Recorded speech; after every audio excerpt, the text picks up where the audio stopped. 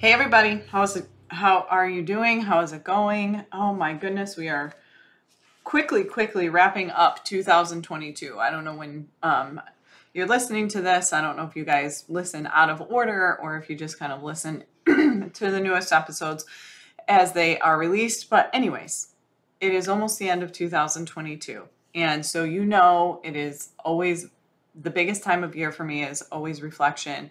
I love this time of year. But I'm going to come at you a little bit today with what my lovingly close friends call a little New York Michelle. All right. And so as you're getting ready to wrap up the year, I want you to really, truly, if you are not part of the Conquer 2023 Biz Plan program, which I highly suggest you should be, because these are the things that we're going to be talking about all the time and making sure that you truly do conquer 2023.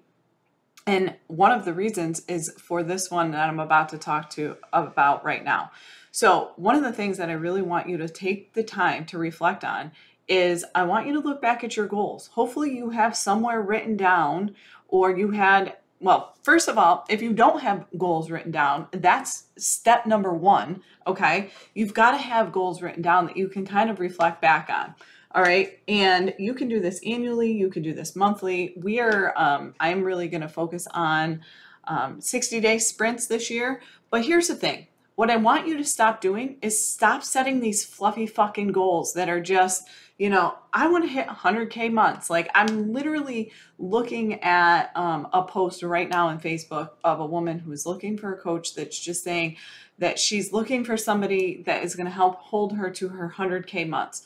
Well, what the frig does that even mean? What does it even mean? Do you even have a business that's set up to make 100K months? Like, I don't even understand that. Like, so how can a coach come in and hold you accountable to that without having any kind of clear strategy around it? So anyways, but my point is this, is that these goals, some of them are awfully fluffy and they're lofty and there's no data behind them. And so I want you to stop doing that.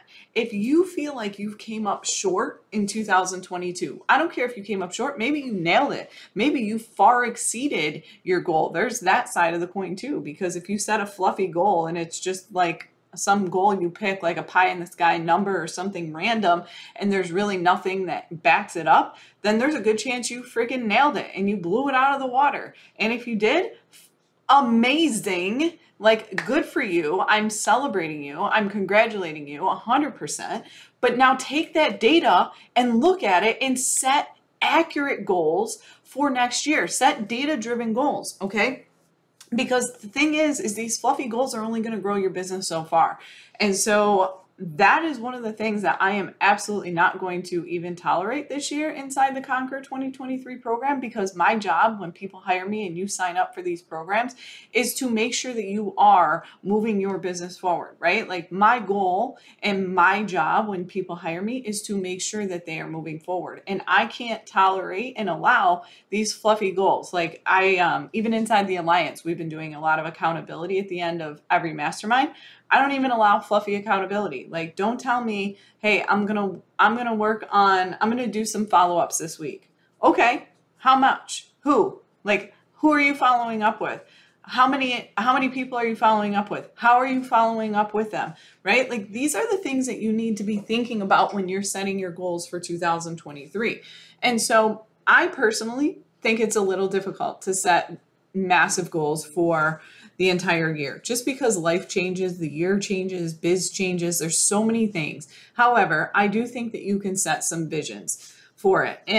But if you want to set a revenue goal, and I'm setting a revenue goal myself this year, I know exactly where I'm starting from, but here's what you need to do is you need to truly look at where you're starting from, which means you've got to go and pull your P&L, right? Like, look at your profit and loss statement and see where's your revenue at this year and how did you get there, right? Like, what worked? This is where that reflection piece comes in. Like, what was your best selling offer? How did you make this money? Where can you make more money, especially if you're looking to increase, right? Like, I know exactly what I need to do to increase that revenue. But I want you to kind of work backwards, like, where you have to think about, like, what does it take? For a lot of people, I'm going to use one goal that's like, I have a lot of people that say they want to hit 10K months or 20K months. Okay. That's great. What does that look like? Is 20K months really where you want to be? Like, I want you to think about this. I want you to really dive into the data. I want you to look at, like, what are your monthly expenses? What are you looking to pay yourself? What are you saving for taxes? What investments are you trying to make into your business? My dog is playing with her ball. Sorry. Anyway, like, literally look at all of these things and then add all of that up. And then also look at, like, how many clients does that take? If you're watching the video now, you can see her playing with the ball. Sorry, I digress. She's having fun.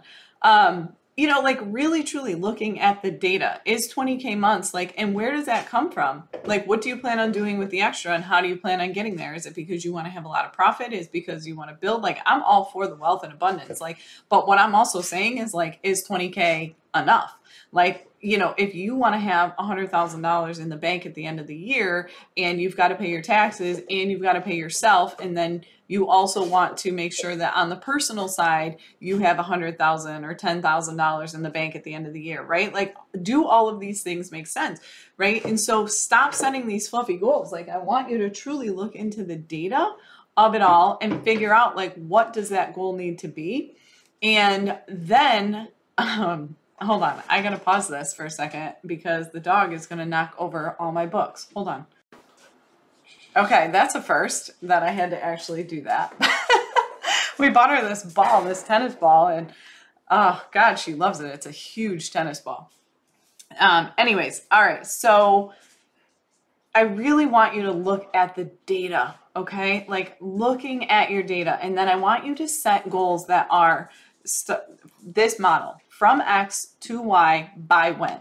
All right. And this is where I'm saying, like, it could be that you are incrementally working at this. You could set a 1 month goal or a 2 month goal to increase revenue. Look at your December revenue. If December is a good month. Now, again, like, December, for a lot of people, they slow down. So December's not the best month. So you might want to average it, you know, like, you could look at your averages and then increase. So start with the verb increase or save. X, you know, save, increase savings from X to Y by when, right? Like, whatever that looks like. And this could go for all of your goals, but really, truly, and then it's one thing to set the goal, right? That's your outcome. We've talked about this. I've got an entire training on this, outcome versus process goals. This is the outcome, right? The $20,000 in the savings account, the $20,000 months, the whatever it is, those are your outcome goals, right? That's the outcome you are desiring.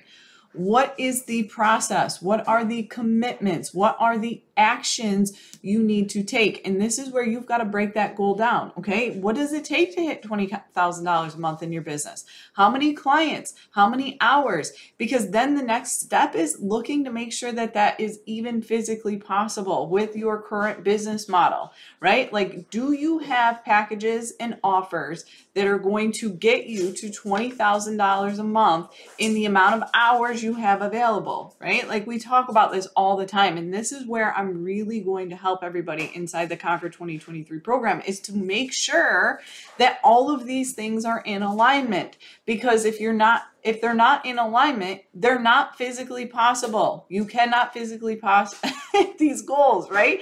And so that's what I'm saying. Like, I know people don't like data, and I know that it's fun to, you know, and we've got to have big visions. But, like, if you listen, Mel Robbins has a fabulous podcast on manifestation about, it's not just about envisioning the $20,000 dollar month. It's about manifesting and really visualizing what are the steps you need to be taking, who are the people you need to be talking to, right? Like, looking into all of the actions. Yes, you can manifest all of those things and you can really visualize them, but you've got to be willing and you've got to know what the actions are. You've got to step into you've got to embody the entire process.